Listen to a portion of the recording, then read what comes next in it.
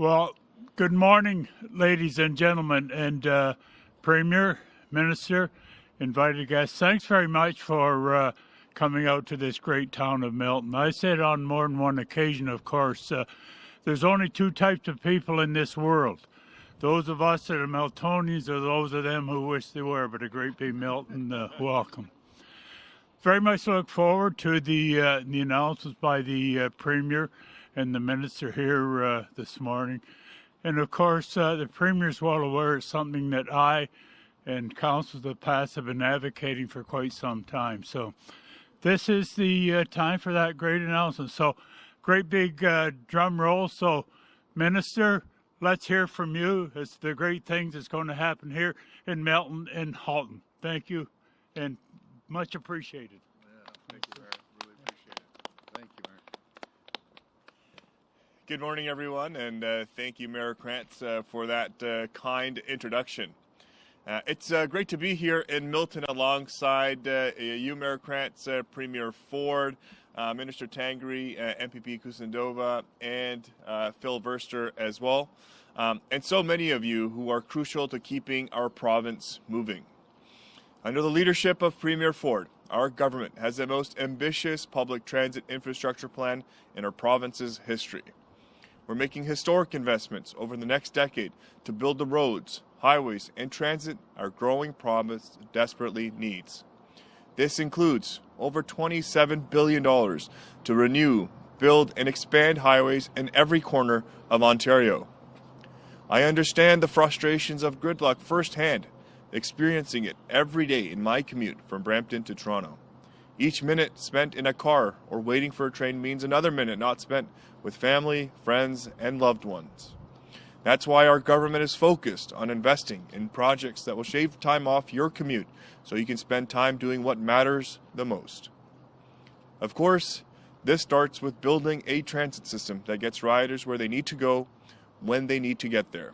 And equally as important, having a transit system that keeps costs down for hardworking people, students, and seniors. This is exactly what we did by launching one fare in February, which means commuters now pay only once when transferring between GO Transit, the TTC, and other transit agencies in the GTA. Just think about what those savings mean when you multiply them by a family of 4 who rely on public transit every day. Premier Ford, Minister Thanigasalam, and myself have heard firsthand what a game changer this has been. Because no one should have to skip class, miss out on that next job or big moment with their loved ones because of the price of transit. With that, it is my pleasure to turn it over to the Premier to talk about the next step in Ontario's transit vision. Thank you very much. Boy, well, good morning, everyone. What a beautiful day, and yesterday was a beautiful day as well. And thank you, Prab, for that kind introduction. I'm thrilled to be back here in the beautiful city of Milton, alongside Minister Sarkaria that you just heard from, Minister Tangri, MPP Natalia Kusindova, and our great CEO of Metrolinx, Phil Verster. Thank you for coming. But before I get started, I want to give a big thank you to everyone here at the Milton Go Yard for hosting us today.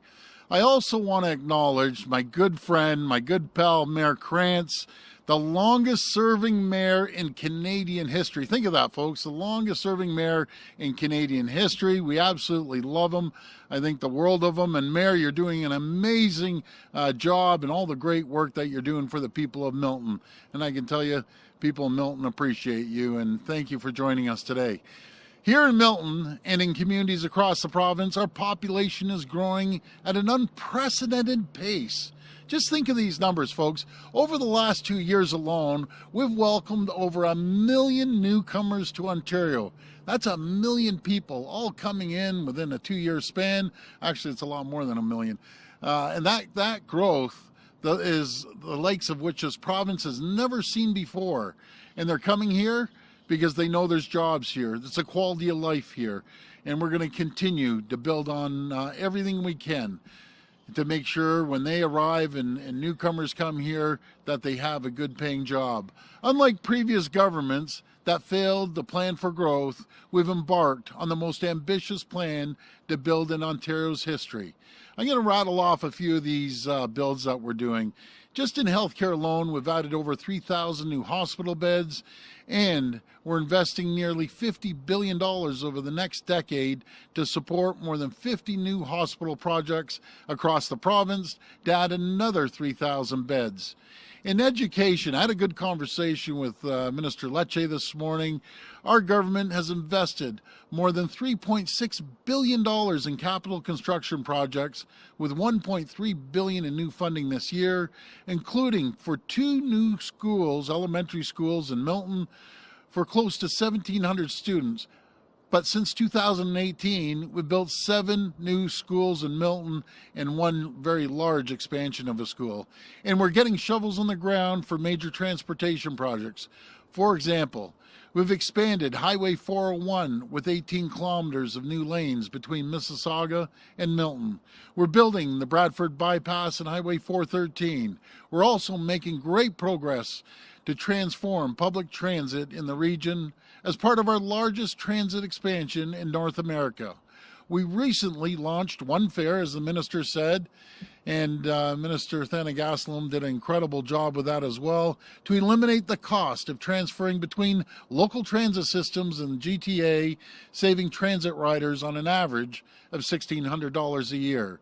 We're bringing fast and reliable transit to downtown Mississauga and Brampton with the construction of the new Hazel McCallion line. Work is also ongoing on 4 new subway projects in the GTA. Basically, we're doubling the size of the subway system, including the Ontario line, the Scarborough subway extension, the Yonge North subway extension into York Region, and the Eglinton Crosstown West extension. And we're getting it done, folks. And friends, today we're here to announce the largest GO train expansion in more than a decade. Starting later this month on April 28th, we're adding more than 300 new weekly trips, supporting 2-way all-day GO service on some of the province's busiest train routes. This means more options and greater convenience on Milton, Lakeshore West, Lakeshore East, Kitchener, Stouffville, and the Up Express lines. We're adding evening train service on the Stouffville line. For those traveling to and from the airport, every second Up Express train will soon be non-stop between Union Station and Pearson Airport. And for commuters in Milton, we're adding an additional morning rush hour train to Union Station and extra afternoon trip back to Milton Station. And as we do, Mayor Krantz, you have my word. We're going to keep urging the federal government to join us in a true cost-sharing partnership to build a fully separated passenger rail line so we can finally make 2-way all-day GO train service a reality here in Milton. Our government is ready and eager to invest. Friends, today's announcement represents a 15% increase in GO service. Along with almost $100 billion, we're investing in transportation infrastructure, including roads and highways. This historic expansion in GO train service will help fight gridlock on our roads, reduce travel times, and allow people to spend more time at home with their families. We're building transportation, we're building infrastructure, we're building hospitals, we're building long-term care, we're expanding service, we're keeping people and goods moving, including right here in Milton. And again, thank you, Mayor, for having us to your beautiful town, and thank you for joining us today. And may God bless the people of Ontario. Thank you. We will now go to reporters' questions. Reporters, please line up at the mic behind me. Please identify yourselves by name and outlet. It'll be 1 question, 1 follow-up. First reporter. Good morning, Premier. Megan Fitzpatrick from CBC News. Hi, Megan. Just want to ask you about the timing of today's announcement. Is it coincidental at all that you're making this announcement today with the by-election just around the corner? Is this a ploy to get votes from voters here in Milton? No, we're out there making announcements every single day in every region of this province, and this is a great announcement for the folks in Milton and everyone that rides the GO train. So we're going to keep making announcements, not just here, but everywhere in the province, and just telling people some of the great things that we're working together as a team through municipality cooperation with municipalities to build homes and transit and infrastructure. That's our plan, and we're going to keep going at it. I wanted to ask you about an issue last week about intimate partner violence and the bill that passed second reading. Just to be clear, are you now prepared to declare it an epidemic? Yes, and what we're doing, we put it to the Justice Committee. You know, there's one thing to pass the bill, there's another thing to put teeth into it, sit down, because it's a very serious situation we're facing here in Ontario. And I mentioned the conversation I had with a dad for 45 minutes that lost his grandkids, and I talked to him 2 days in a row, and you know, his words are, "Thank you. Our goal is to make sure this never happens to any other family." So we take it very serious, and we'll do everything we can to stop gender violence. Hey, good morning, Premier Colin DeMello from Global News. Colin, I like that blue. You wore that blue for me, didn't you? A TO blue jacket. I realize I'm a double X. Sometimes if I eat a lot of triple X. I'm wearing a jacket that says Toronto on it in Milton. I apologize, Mayor.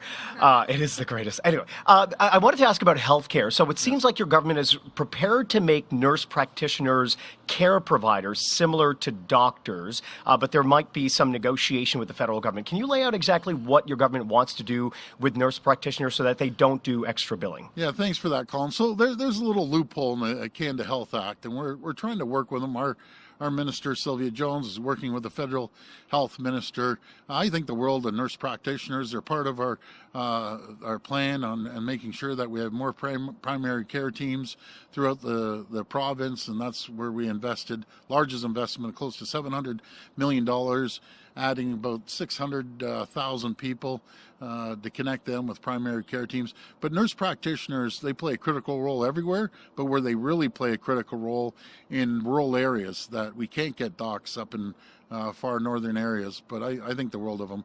So we're working on it, and hopefully the feds will come along with us. And when it comes to housing, we asked the Prime Minister and the Housing Minister last week about the $5 billion fund, and they said that they are unwilling, while they'll hear out Ontario's position, they are unwilling to give money to a province that still has restrictive housing policies when it comes to fourplexes. Are you willing to forego some of that funding from the federal government, even if it means sticking with your fourplex plan? You know, it's funny, I watched you ask that question. And all we're saying is there's 444 municipalities. We don't want to overrule the municipalities. They know best. The federal government, the provincial government doesn't know best. The municipalities know best, and we're going to work with them. Some may want as of right, some may not. I know quite a few that don't. But let's all work together. I just want to be collaborative, and not just take that approach like the feds. Well, we're just going alone. Well, you can't work that way. I want to work with the federal government, municipal government, and the provincial government. If we all work together, we get things done. We all want the same goal. We all want to build homes. So let's work together. You get a bigger bang for for the money that you're putting out there. Hi, Premier. Laura Stone, Globe and Mail. Laura. Just to jump on Colin's question there. So the Premier of Alberta is upset, to put it mildly, that the federal government would be negotiating directly with municipalities. So does that mean you are okay as Premier of Ontario to allow the feds to make deals with municipalities with that funding and just bypass the province? Well, for forever, as long as I can ever remember, it flows down into the province. Province distributes it. But I guess they want to do things differently. I just want to work with them. We have a goal to build homes. We have over 1 million new Canadians that have come in over the last 2 years. They need homes. People that have been here their whole lives need homes. And all I'm saying is if we all work together and pool the money, we can get more done. And we can get it done a lot quicker rather than they have a plan, we have a plan, municipalities have a plan. I think it's a no-brainer. Let's be collaborative and cooperate with each other. So we're going to let the municipalities decide, and I appreciate any money coming from the federal government. So I'm okay with letting the municipalities deal with this, not the federal or provincial governments. Okay, thank you. And just on the Milton by-election, your candidate in this riding was previously a Liberal member, donor, volunteer, supporter. The Liberals are calling him a turncoat, a floor crosser. How should the public trust that he's truly dedicated to your party now? Well, the same way we formed two large majority governments. And I'll go back to our family. Our family, be it Rob, myself, my brother, Rob, or my father, or my nephew, we get elected with traditional Liberal voters. We get elected with traditional NDP voters and with PC voters. And, you know, I welcome all Liberals. That's how we got elected. You can't get elected in this country, in this province, in any city based on one stripe. I'm not big on political stripes. I'm for the people. And what makes sense for the people are lowering taxes, more money in their pockets, making sure we build infrastructure, hospitals, and schools. That's what people want. So I welcome. And a message to any Liberal out there, you want to join our team, give me a call on my cell phone and you're welcome. Because not thousands, not tens of thousands, not 100,000, probably over 1 million traditional Liberal voters voted for us. So thank you.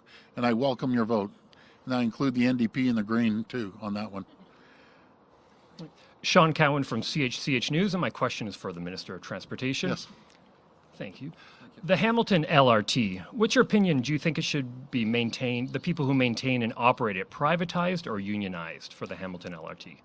Thank you for that question. Look, we're always looking to work with our municipal partners. The Hamilton LRT is a really critical project for this government. You know, I had a great meeting with Mayor Horvath as well just about last week, I believe, speaking to the importance of the Hamilton LRT. So as we move forward, we'll continue to work with those partners to ensure that we're delivering on it. Right now, we've got amazing early works on the project. We've visited the site as well.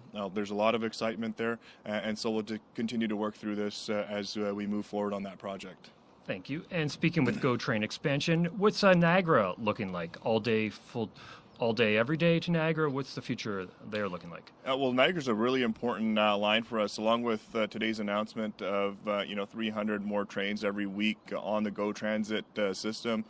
With Niagara, we, speaking to many of the local stakeholders there, have been able to take their consideration and adjust schedule timings. On the weekends, it's a very popular line as people come in to watch Jays games or just into the city of Toronto for a night or an evening. We've adjusted schedules to be able to better match consumer patterns of traveling. We were the government that delivered GO Transit and GO trains to Niagara earlier than expected. We added 3 weekday trains as well earlier this year. So it's a very, very important line for us, and we continue to have conversations also with CN and our teams there to see how we can continue to build on that capacity as well. So it's a very important line. Some of the changes here will absolutely help reflect the needs of the people of Niagara, and we'll continue to build on that as we move forward. Thank you. This will be the last reporter. Morning, Premier. Hi. Thanks for the opportunity. My name is Bam with Milton today. Yes. Questions on the expansion of the GO service. How committed is the province to make the all-day two-way GO train in Milton a reality? Because in the past we've seen the announcement it tends to fizzle up. Yeah, no, great question. We're 1,000% committed. We're going to make it happen, and again, we're just going to continue working on it and delivering the best service we can to the people of Milton.